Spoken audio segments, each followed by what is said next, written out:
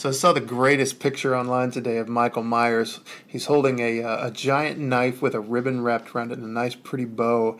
And it says, "I found the perfect gift for you. It would look so great in you."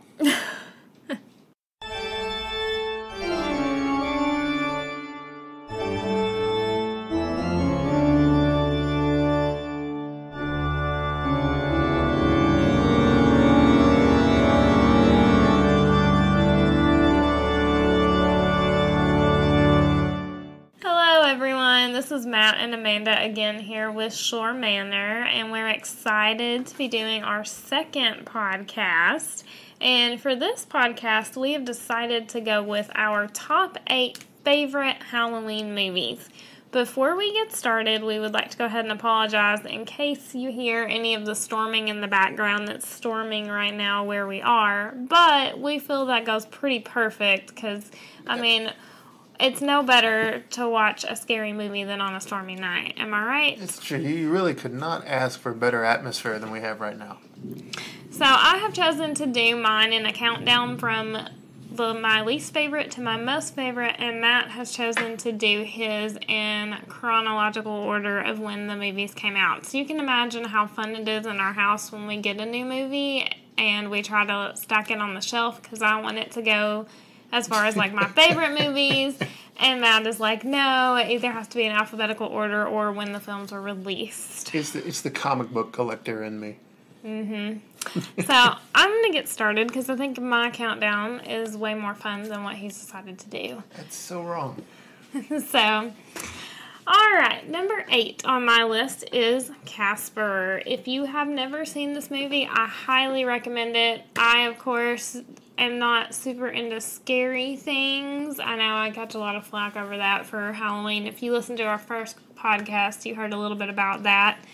I do catch a lot of flack over being someone who loves Halloween but isn't into super scary stuff. So my movies are more family and kid-friendly movies, and Matt's are more the slasher films that I refuse to ever watch. So, if you've never seen Casper, it stars Christina Ricci, whom I love. I think everyone who loves Halloween-ish movies loves her. And it's about her and her dad moving into this mansion that's haunted, and because her dad is someone who actually researches ghosts, and it's about how he helps the ghosts that live there. The legendary Bill Pullman. Yes. If we shifting gears over to my own countdown, I'm going to start things off with the Universal monster movie Dracula, starring the immortal Bela Lugosi. And for my money, this is the horror film by which every horror film is compared. This film is actually why I do not watch scary movies, because I did watch it when I was 8 years old, and it terrified me. This movie is so incredibly well done. There are just things about it where it knows when to be over the top and it knows when to be subtle. And everybody right now, whatever image you have of Dracula, I guarantee you it was influenced by Bela Lugosi. He made this character. He owned this character. The only person who ever came close was Christopher Lee in the following Hammer film series. But I think even he would acknowledge that Lugosi is the true innovator, the true legend of Dracula. This is one of the best of all time. It's going to be hard to ever top it, and this is really why I went with chronological order, because it's really hard for me to rate some of these. So many of these are so fantastic. All right, coming in at number 7 on my list is the movie Under Wraps. I am not sure if this movie was actually a Disney Channel original movie. I don't think that it was, but I saw it on the Disney Channel.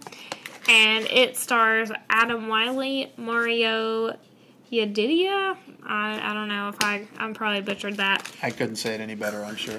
Clara Bryant and Bill Fagerbakke. Sure.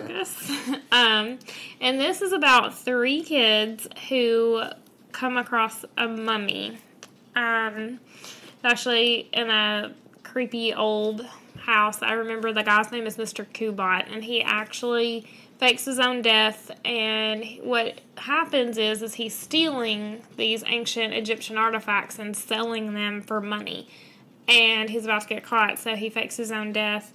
And there's like a curse or something on the mummy, and the mummy comes to life, and the three kids are the only ones that know and can figure out how to help him. Well, they go to an adult who owns like what kind of a store? Like a...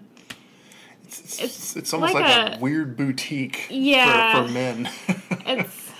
it's a store that houses a lot of Halloween decorations and things like that, and all these books, and of course they find the curse in the book and how to break it. And so the four of them, the three kids and this adult male whose name escapes me at the moment, end up getting this mummy back to his coffin and back to his wife. Yes, the mummy has a wife in the movie. It's a real sweet movie. I love it. This film actually has a little special place in my own heart because I relate so much to the main character in this because he's this Marshall. Marshall is this big horror movie fan, and like he talks about the characters in these horror movies that his friends are just terrified and repulsed by, and he's like, these are remarkable, wonderful family men. Why do you have such a problem with them? And that was me at his age, so many ways. Still is. Still is, yes. Speaking of which, another wonderful family film for my money, the immortal Boris Karloff as Frankenstein. Yet another entry in the Universal franchise. This film and subsequently the follow-up, The Bride of Frankenstein, one of the rare cases where the sequel is almost better than the original. It's so epic. It's so legendary. And again, like Lugosi with Dracula, everybody's image of Frankenstein is made by this movie. There have been so many different versions of Frankenstein over the years. Hammer took a turn at it. There have been made-for-TV films. I know TNT had one that they did. And they're all worthy entries. Come to think of it, even the legendary Robert De Niro was Frankenstein's monster in one film, but nobody compares to Karloff. He made it, he owned it, he is it. His career suffered a little bit because of that afterwards, but he will always be a legend because of this film, and it's another one of those, in addition to his performance, it's just so well done. The Universal films, they were just on. They knew what they were doing. They had the atmosphere. They had the mood. They had the characters. They knew when to be funny, and they knew when to be scary. Just another one of those where I can't say it's better than Dracula. I can't say it's worse. They're both just iconic. All right, coming in at number 5 for me. Sorry, I lost count there for a minute. I'm not good at math. Is the movie Beetlejuice, starring, of course, Michael Keaton, Alec Baldwin, and I believe it's, Gina Davis. I was going to say Winona Ryder, but she is in the movie, a very young Winona Ryder. This one might almost be as iconic and legendary as Frankenstein and Dracula in my book. I highly doubt that there's a person out there who has yet to see Beetlejuice, but if you have not seen it, I highly recommend it. It is full of laughs from beginning to end, and it's just a very sweet movie. It's about a couple who ends up dying on a bridge, so I know it sounds like a downer, but they come back as ghosts, and it's about the people that move into their house, and they're trying to scare them out, and Beetlejuice comes and helps, and ends up making a disaster of everything. This movie is so weird, too, in all the right ways. It's weird, but funny. That's perfect. And, only Tim Burton could take a scene where a couple dies in a car wreck off a bridge and actually make it kind of twisted and funny. You sort of laugh about it when it happens. Moving on to one of my own films, my last one that I'm going to put into the Universal franchise is The Wolfman, starring Lon Chaney Jr. Werewolf movies are really difficult if time has taught us anything. There are a bunch of werewolf movies out there, and almost without exception, they are all terrible. I don't know why people get this wrong. It seems like such an easy formula. You have this tragic monster where the monster is deadly and killing people, and you've got to do something about it. But at the same time, when he's not a monster, he's actually a nice person. So you've got this perfect story, and yet they keep on screwing it up. I can't quite figure that out.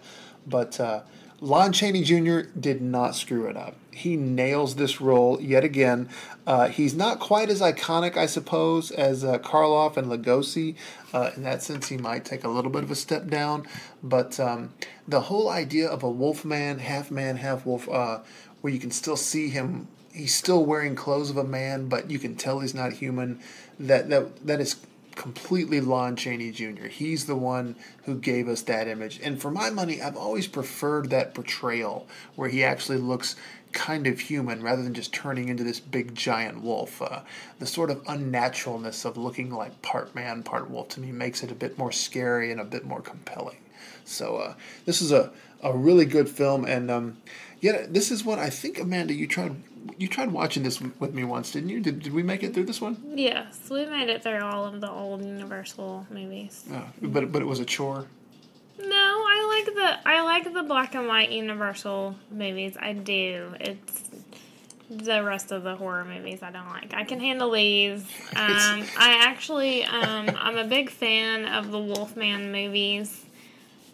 This one, and also I liked the remake that came out a few years ago. We actually went and saw that for Valentine's Day because it was like the same year the movie Valentine's Day came out, so we saw the Wolfman. A, because it's just us, and B, because we knew Valentine's Day the movie would be packed. It's true. So it just made sense to go. I'm a fan. I can handle monsters that are animals, just not monsters that are people. So Godzilla, the Wolfman. So which means that for my films, it's pretty much all going to be downhill from here. Yeah. Okay, I realized why I got mixed up earlier. I have all my DVDs in front of me, and I did skip number 6. So I'm going to go back to number 6 real quick.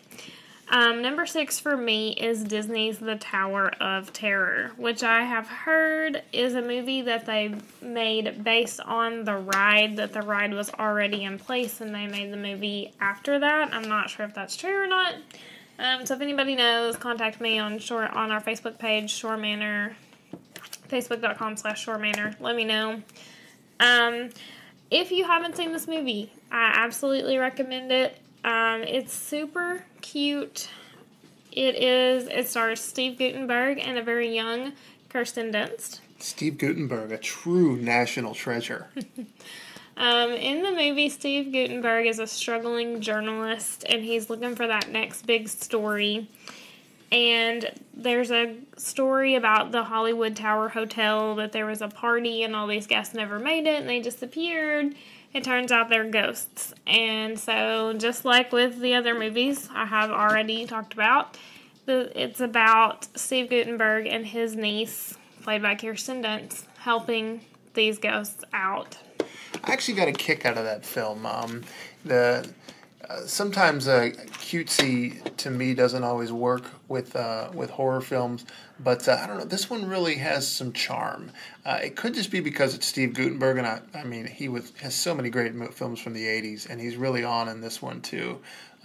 It could also be that I saw this and then did the ride and then watched it again, and it just ended up with a special place in my heart. But I do get a kick out of Tower of Terror. It's a fun one, and it's definitely one that always goes on our list every October. Mm-hmm. Now we're going to move into the films that Amanda refuses to have anything to do with. We're still black. It's still black and white, however. I want to make a note of that. This is... But it's not Universal. It's not Universal. No, this was an independent film made by the legendary George Romero. This is Night of the Living Dead. A lot of people tend to skip over this one and go right to Dawn of the Dead. That one's become a bit more of an icon in the horror film industry. But for me, I feel like Night of the Living Dead really... I mean, that's the one that set the stage for the zombie movies as we know it. Dawn of the Dead really cemented the way it all works, but Night of the Living Dead is what got that going. And just on its own, it is a fantastic horror film. The way that it's shot, the black and white, just works for this thing. It gives it just this really grim, dreadful feel, and just this real sort of isolation that everyone has as they're locked in this house for the night while these undead ghouls are prowling around outside, and they have to just find some way to survive the night. Ironically, the zombie film as people know it today is one of those where it's like this outbreak or disease or whatever, and zombies, people rise from the dead, and then it's that way forever. Society falls, and then like we're just picking up the pieces. But in Night of the Living Dead, it actually kind of has at least on the broad scope of things, it has a happy ending because it's the whole thing is caused by a comet flying overhead, and when the comet passes the next day, people are able to come back out and sort of bring things back to normal. The only downside is all of the main characters end up dead before it's over with. Sounds very uplifting. It's a charming, bright, happy film for everyone in the family to enjoy. All right, my next 3 movies are actually a trilogy. So I'm going to do number 4, number 3, and number 2 all at the same time. You're actually going to include number 4? No, Oh. You're not listening. I apologize. My next 3 movies are a trilogy. Sorry. Okay. I got my numbering wrong. So, number 4 is Halloween Town High. Number 3, of course, would be Halloween Town 2, Calabar's Revenge. And number 1 would be Halloween Town. These movies star Kimberly J. Brown and, of course, the late and great Debbie Reynolds. I would say that a lot of my love of Halloween is because of Debbie Reynolds in these movies. These are DCOM's Disney Channel original movies, and I think I watched all 3 of them as they premiered, but I remember for sure that I watched Halloween Town as it premiered, and the very first scene, it's dark, and there's this jack-o'-lantern that's lit up, and the candle's flickering, and I actually thought, I was young when I watched this, and I actually thought, this might be too scary for me. It's just based on that opening scene, but I decided to give it a couple of minutes. If you haven't seen them, they're amazing movies, especially if you're not a big Halloween fan. These will make you a fan of Halloween. You will love it. I'm not going to give too much away because it is a trilogy. I'm just going to kind of quickly go over it because it would be very easy to give away a lot of things about the second movie. So, the gist of the story is Kimberly J. Brown, her character's name is Marnie, and Kimberly J. Brown is only half witch. Her mother was a witch, her grandmother is Debbie Reynolds, of course, Grandma Aggie, and her father was human. And in the Halloween Town universe, if a witch does not start practicing her powers by her 13th Halloween, by the stroke of midnight on her 13th Halloween, then she will become human, which is what Marnie's mother wants. However, something bad is happening in Halloween Town, and so Grandma Aggie comes to visit, and people from Halloween Town can only come over on Halloween night. So Marnie and her 2 younger siblings end up following their grandmother back and figuring out that, yes, Marnie is a witch, and Marnie does practice her powers, and she becomes a witch and helps Grandma Aggie save Halloween Town.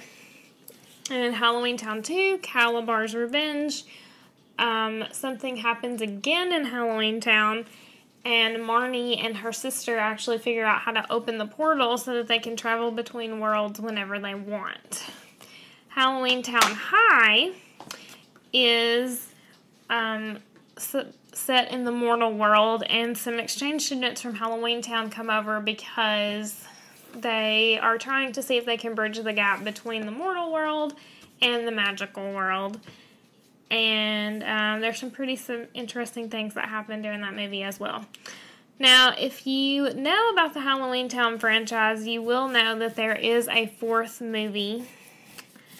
I can't even think of the name of it right now because it did not star Kimberly J. Brown, and so if you're a true Halloween Town fan, you know that one does not even count. So no, it is not on my list. There is another movie that I have that will be number 1. So these are number 4, number 3, and number 2 on my list. So it'd be safe to say that Halloween Town 4 is viewed by Halloween Town fans the same way that Star Wars fans are viewing The Last Jedi? Yes. Okay. Oh, and I think it's which university? I know Is she the went to name. college. Yeah. This is one that I didn't even know existed until we started dating. And once we watched it, I just remember thinking, how in the world did I Did miss you not know these? that it was? My gosh, where was I? I mean, they're not. Granted, they're not the typical scary fare that I would have been into as a teenager, but there's just this fun to them all. It's just a great time sitting down and watching them. Like it would have been one that if it had been on TV and I'd known about it, I would have gladly sat down and watched it. So it's one of those lost moments of childhood that I'll never be able to get, but at least I get to relive now that we're together. Mm-hmm. Shifting gears, we'll move over to something a little bit darker. I'm not gonna go through the whole series, but I'm going to for this entry say Friday the 13th. Here's a quick trivia question for you, darling. Who's the killer in Friday the 13th? Is it Jason? You do not win the prize. That's I don't know. I'm just looking at the DVD and it looks like a Jason mask. Most people who have not seen this get that wrong. No, in the first film, it's actually Jason's mother. Jason's mother does all the killing in that film, and then after that, Jason takes over from her. This is one of those where if somebody was asking me to tell you that this is some sort of great piece of cinema, honestly, I cannot say that. I do not mean that as a detriment to this film, because in its own right it has some charm and it was extremely innovative for its day. I think a lot of the effects that are in this film by today's standards, it's not that they don't hold up well, they certainly do, but I think to many of today's audiences, this stuff is just not a big deal anymore because with computers, so much of it's so easy. In this film, they didn't have computers. They had to set up these elaborate rigs and props and stuff to make this stuff happen and make it look good, and so much of it holds up today. It looks really phenomenal and like genuinely horrifying. And if you don't know what's coming, the twist at the end when you find out that who the killer is, it's what you thought was this sweet, kindly old lady. It can really catch you off guard if you're not prepared for it. So you can watch it now because you would know what's coming, right? Nope. No? Okay. Just no. No? All right, well, since Amanda went through 3 films in a row, I will move on to the next one. This, for my money, not only defines the slasher films, it is the absolute best of all of the slasher films that came out in the 80s, and that is, of course, Nightmare on Elm Street, starring the legendary Robert Englund and directed by the legendary and late, rest in peace, Wes Craven. This film there's everything about this movie is like, it's almost perfect in my eyes as a horror film goes, because it makes just absolutely the best use of the effects that it has, the limited budget that it has. It's moody, it's atmospheric, it's weird because so much of it is in dreams, and dreams, if you really think about it, dreams are weird. So there are just so many moments in this film where just weird stuff happens without any explanation other than just kind of accept the fact that it's a dream. Even by today's standards, I feel like this is a truly creepy and unsettling film. It can really put you on edge. The concept itself of there's this something lurking in your dreams waiting to get you, that's just a truly a scary thought because, you can't stay awake forever. Sooner or later, you're going to have to face it. And that's the ultimate plot here is the main character, Nancy, who is avoiding this monster and escaping him constantly at every turn. Finally, at the very end, she has to face him and ultimately defeat him. Little fun bit of trivia. Wes Craven originally wanted this film to have a happy ending. Like, Freddy would be defeated, Nancy would win, and all would be well. But the producer, Bob Shea, recognized that there was some franchise possibilities here, so he wanted it to be left open-ended that Freddy might still be alive. And since he was the money man, that's the way that they went. Interesting. She's still not going to give it any kudos at all whatsoever. She might give this next one a little bit, though. This is shifting gears a lot. It's one of those that some might question me including it as a horror film, but it does follow all of the tropes, and that is Ghostbusters. I do love Ghostbusters. This film is another one of those where it just nails everything. And the big reason why I consider this a horror film, at the very least a horror comedy, is the whole feel that you're generally going for with a horror film is you're watching it, you're tensing up, this big scary thing happens, you jump, and then you laugh at yourself for being so scared because it's just a movie. Well, Ghostbusters takes that and just makes it a movie where you're tense, you're on edge, something scary makes you jump, and then it becomes something hysterical, and you're just laughing at not only yourself for getting scared, but the movie itself, because it is such a genius piece of cinema.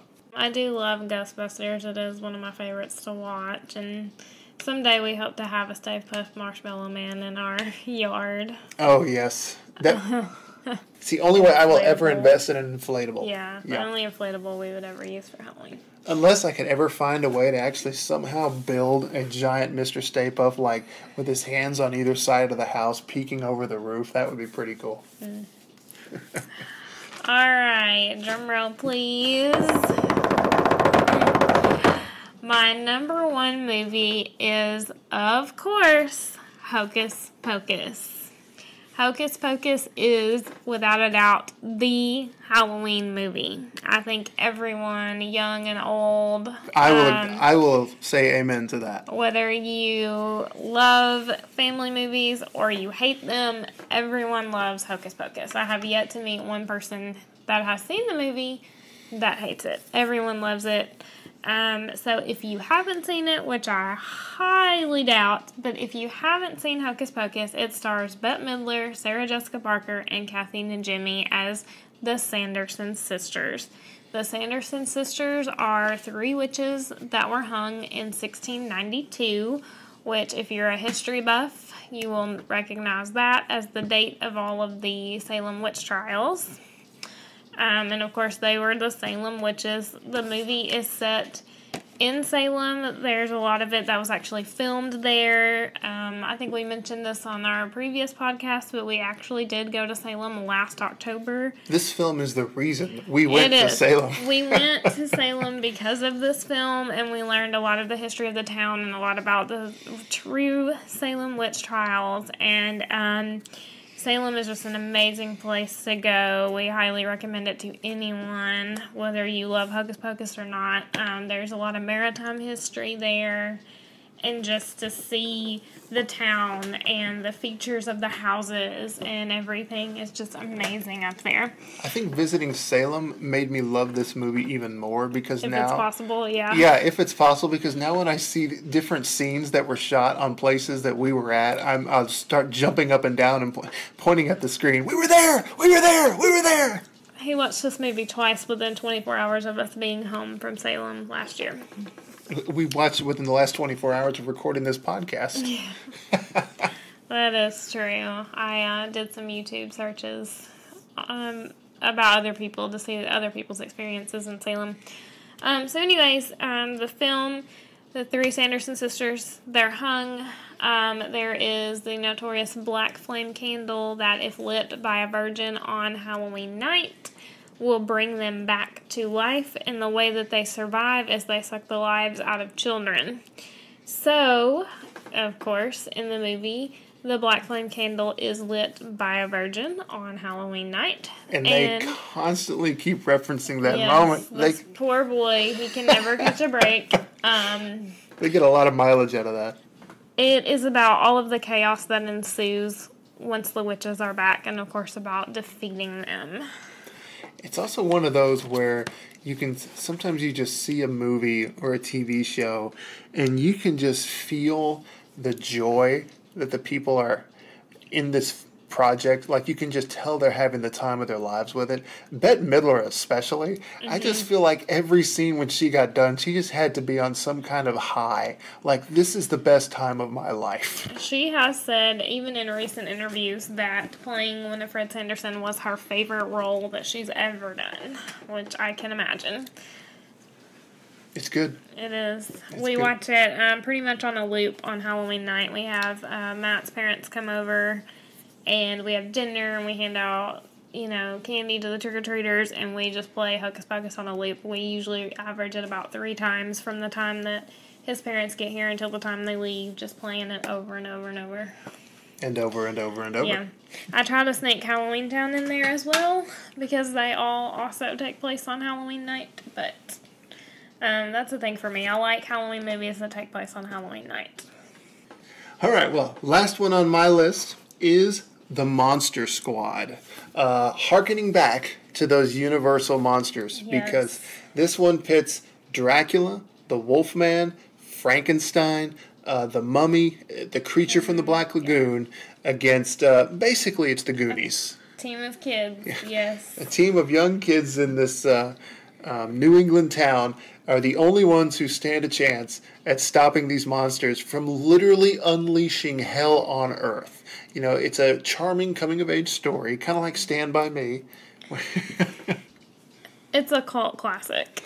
Yes, this film, I, like so many people my age, discovered this in home video.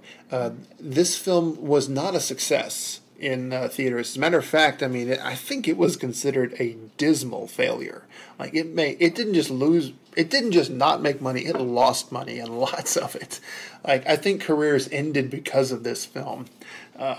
But because so many people like me, when home video was a thing back then, which is, I'm aging myself by talking about this, but so many of us discovered it there, and there are so many people that know about this film. And they ended up re-releasing it at one point, I think kind of a limited release in theaters, just thinking, well, we'll see how this does. And when they did it, there were, the places where they were showing it, there were lines around the block of a bunch of 30-plus-year-old men who cut their teeth on this film on home video. It's like, oh my gosh, I've got to go back and see the Monster Squad again. Yeah, it's one I didn't know about until we started dating, and it's one of my favorites to watch on Halloween as well. Yeah, it's another one of those that it's fun, it's charming. And it is a coming-of-age story for these kids. They deal with some pretty rough stuff in this movie. That's true. The kids... they have their own little club, and they're just, yet again, I related to this so much because they loved horror movies and they loved monsters, and that was me at that age. That's what I was into. And they're sort of ostracized in a way by the others at their school because they're kind of dorky, they're nerdy, and to top it all off, in addition to that, they like monsters, which is not, in those days, was not considered as cool as it is today. So I related to these kids a lot. And, another thing, a little slight fact, this film, in my opinion, has one of the best looking werewolves. I've heard a lot of criticism for it, but to me, it's I said it a moment ago that I like it when your werewolf is an actual wolf man. He still looks kind of human, and this one does. It's so much fun and things I could say about this film, but just go check it out. Yeah, I don't think I can recommend this one enough, and I think you would be hard pressed to find another man my age who would tell you otherwise. The Monster Squad. With what is undoubtedly the whitest sounding rap theme song a film could ever ask for during the ending credits. All right. Well, thanks for listening in. We hope that you have enjoyed this podcast as much as we have enjoyed making it. drop us a comment, facebook.com/Schorr Manor. We will be posting the link to this podcast on there. And feel free to recommend any of your own films, because I know there are so many that I left out. I can think of that's what I was going to say, but he interrupted me. I was going to say, leave us a comment. Tell us which of these movies is your favorite, or tell us some that you have that we haven't mentioned on here. There's a good chance we've seen it. We just didn't. Or if we haven't, we would love to see them. Absolutely. And stay tuned for episode or podcast number 3. We haven't officially decided what it's going to be yet. Probably going to be along the lines of props, either indoor or outdoor props. We'll think of something. Yeah, you can also vote on Facebook. Tell us what you want us to talk about first. Indoor props or outdoor props. Check out our pictures and tell us what you want to know more about.